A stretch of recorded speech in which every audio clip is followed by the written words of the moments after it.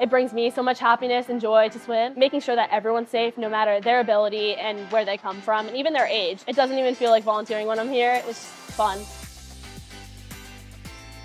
Hi, I'm Margot Callahan. I've been a competitive swimmer since kindergarten, and I've been at SAE for 3 years. I'm a part of the SAE swim team, the Special Olympics, Swim Pro, Fridays in Motion, and I teach swim lessons here and also lifeguard.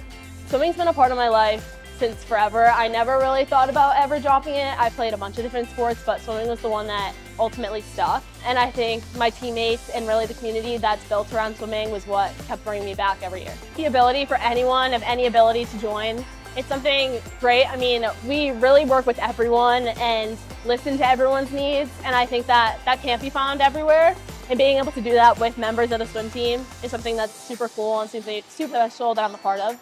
I think that it's awesome that a lot of the swim team members give time back to these lessons and really want to work with these swimmers after we just had practice or on a Friday night, and really want to share their passion and love for the water with others.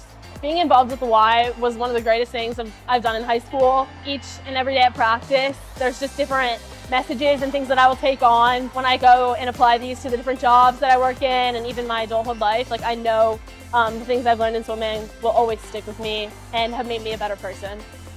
Hi, I'm Margot, and I'm a member of the Summit Area YMCA.